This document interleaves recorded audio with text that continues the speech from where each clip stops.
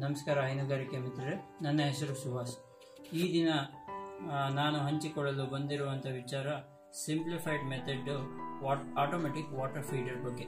ನಮ್ಮ ಗೋಶಾಲೆಯಲ್ಲಿ ಹೇಗೆ ನಾನು ಅಳವಡಿಸಿಕೊಂಡಿದ್ದೇನೆ, ಸೊ ಕೈಗೆಟುಕುವಂಥ ವಸ್ತುಗಳನ್ನು ಅಳವಡಿಸಿಕೊಂಡು ಸೊ ಅದರಲ್ಲಿ ಹೇಗೆ ನಾವು ಅದನ್ನು ವಾಟರ್ ಲೆವೆಲ್ ಮ್ಯಾನೇಜ್ಮೆಂಟ್ ಆಗಿರ್ಬೋದು. ಆ್ಯಂಡ್ ಇದರಲ್ಲಿ ಮತ್ತೊಂದು ಪ್ರಮುಖವಾದ ವಿಚಾರ ಏನಂದರೆ ಸೊ ಕ್ಲೀನ್ ಮೇಂಟೆನೆನ್ಸ್, ಲೈನಲ್ಲಿ ಹೇಗೆ ಅದನ್ನು ಕ್ಲೀನ್ ಮೇಂಟೈನ್ ಮಾಡೋಕ್ಕೆ ಅಳವಡಿಸ್ಕೊಂಡಿರುವಂಥ ಟೆಕ್ನಿಕ್ಸು.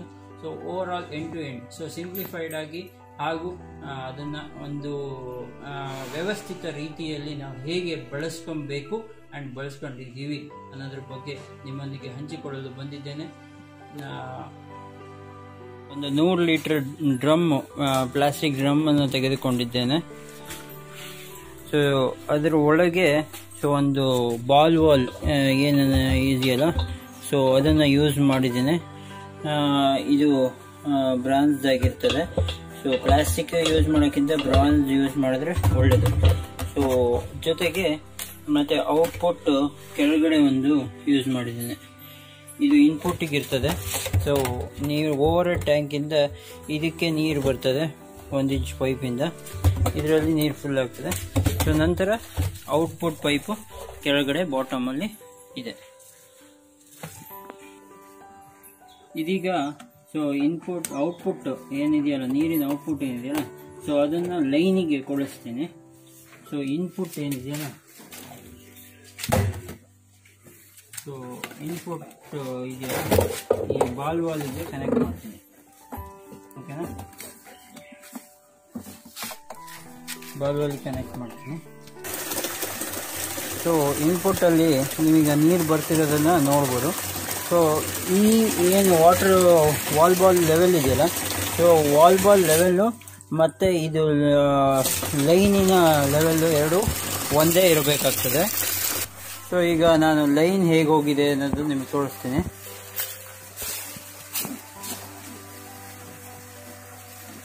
ಇದು ಲೈನ್ ಈ ರೀತಿ ಹೋಗಿದೆ.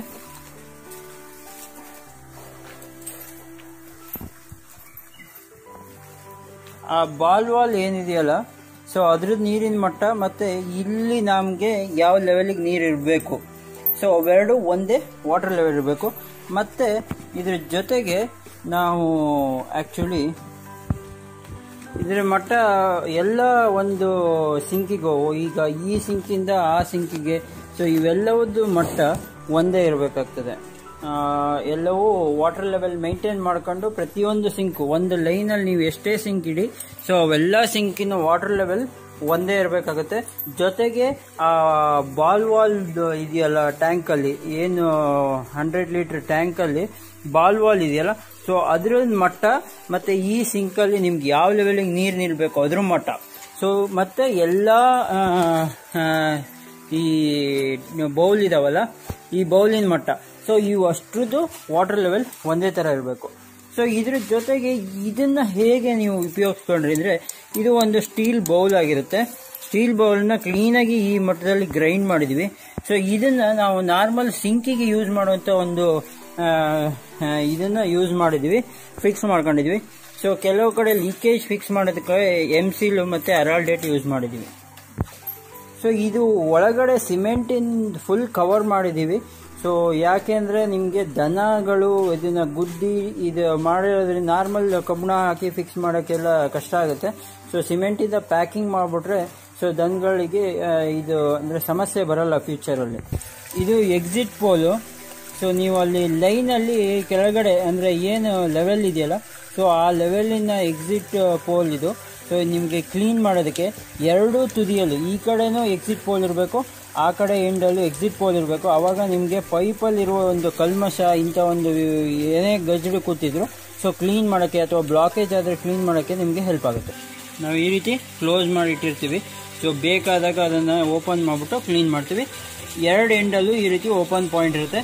ಸೊ ಏನೇ ಬ್ಲಾಕ್ ಆದರೂ ನಾವು ಅದನ್ನು ತೆಗೆದುಬಿಟ್ಟು ಕ್ಲೀನ್ ಮಾಡ್ಕೊತೀವಿ. ಸ್ಲೋಲಿ ನೀರು ಫಿಲ್ ಆಗ್ತಾ ಇದೆ.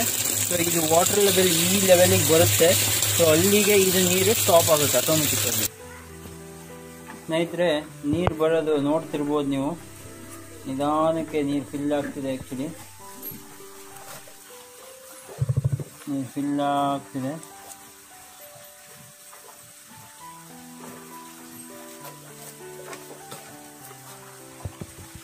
ಕಾಣಿಸ್ತಿದೆ ಅಲ್ವಾ?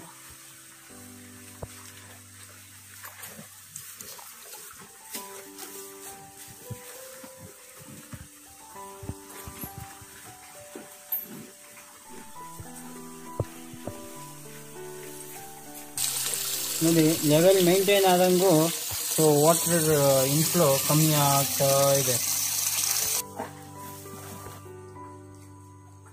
ನೋಡಿ, ಜನ ನೀರು ಕುಡಿತಿರೋದು ಕಾಣಿಸ್ತಿರ್ಬೋದು ನಿಮಗೆ. ಸೊ ನೀರು ಕುಡ್ದಂಗೂ ಅದು ರೀಫಿಲ್ ಆಗುತ್ತೆ. ಎಷ್ಟು ಖುಷಿಯಿಂದ ಕುಡಿತವೆ. ನೀರು ಕುಡ್ದಂಗೂ ರೀಫಿಲ್ ಆಗ್ತಾ ಇದೆ.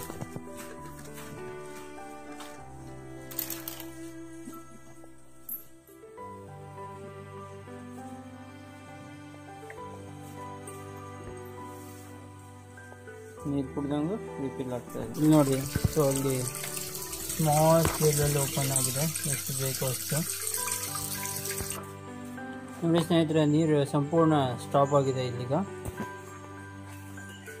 ಈಗ ಅದರಲ್ಲಿ ಎಷ್ಟು ಯಾವ ಮಟ್ಟಕ್ಕೆ ನಿಂತಿದೆ ಅಂತ ನೋಡೋಣ. ಅಲ್ಲಿ ನೋಡಿ, ಸೊ ಎಲ್ಲವೂ ಆಲ್ಮೋಸ್ಟ್ ಒಂದೇ ಮಟ್ಟದಲ್ಲಿ ನೀರು ಇರ್ತವೆ. ಆಟೋಮೆಟಿಕ್ ವಾಟರ್ ಫೀಡರಲ್ಲಿ ನೀವು ಎಲ್ಲ ಟ್ಯಾಂಕಲ್ಲೂ ವಾಟರ್ ಲೆವೆಲ್ ಮೇಂಟೈನ್ ಮಾಡೋದು ತುಂಬ ಇಂಪಾರ್ಟೆಂಟ್ ಆಗುತ್ತೆ ಮಾಡುವಾಗ. ಸೊ ದಯವಿಟ್ಟು ಅದೊಂದು ಗಮನದಲ್ಲಿ ಇಟ್ಕೊಳ್ಳಿ. ಸೊ ಎಲ್ಲ ಒಂದೇ ಲೆವೆಲಲ್ಲಿ ನಿಮಗೆ ನೀರು ಕಾಣುತ್ತೆ. ಸೊ ನಿಮಗೀಗ ಎಷ್ಟು ಖಾಲಿ ಮಾಡಿದ್ರು ಸೊ ನಿಮಗೆ ರೀಫಿಲ್ ಆಗ್ತಾ ಇರುತ್ತೆ. ಈಗ ನಾನು ನಿಮ್ಗೆ ಖಾಲಿ ಮಾಡ್ತೀನಿ. ಸೊ ಅದು ಹೇಗೆ ರೀಫಿಲ್ ಆಗುತ್ತೆ ನೋಡ್ಬೋದು. ಫುಲ್ ಅದೇ ಮಟ್ಟಕ್ಕೆ ನಿಮಗೆ ನೀರು ಬಂದು ನಿಂತು ಆಲ್ರೆಡಿ. ನೀವು ಎಷ್ಟು ಖಾಲಿ ಮಾಡಿದ್ರು ಸೊ ಅದು ತಿರ್ಗಾ ರೀಫಿಲ್ ಆಗುತ್ತೆ ಎಲ್ಲ. ಸೊ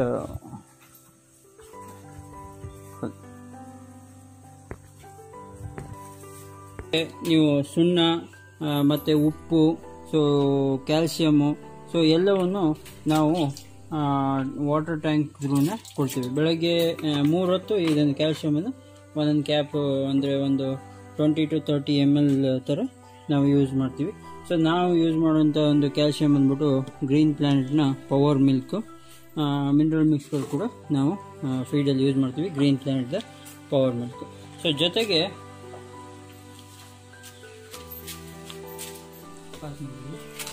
ಉಪ್ಪು, ಕಲ್ಲು ಉಪ್ಪನ್ನು ಕೂಡ ನಾವು ಇದಕ್ಕೆ ಹಾಕ್ತೀವಿ. ಸುಣ್ಣ ಕೂಡ ನಾವು ಇದಕ್ಕೆ ಹಾಕ್ತೀವಿ. ಸುಣ್ಣ ಹಾಕಿದ್ದು ಕ್ಲೀನ್ ಮಾಡ್ತಾ ಮಾತ್ರ ವೀಕ್ಲಿ ಒನ್ಸ್ ನಾವು ಇದನ್ನು ಉಪಯೋಗಿಸ್ಕೊತೀವಿ.